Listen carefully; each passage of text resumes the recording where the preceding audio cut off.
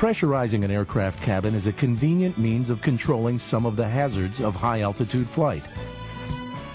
Maintaining a comfortable and safe environment for human occupancy involves the simultaneous control of temperature, humidity, air circulation, and cabin pressure.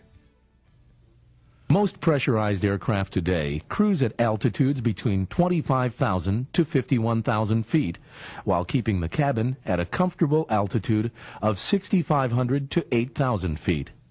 Flying pressurized aircraft has certain advantages. In most cases, an oxygen mask does not need to be worn.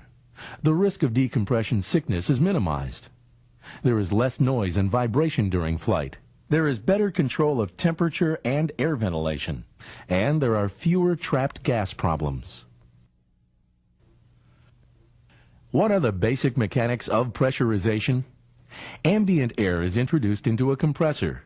Once the air is compressed, it heats up rapidly. The heated air is then sent through a cooling unit and introduced into the cabin.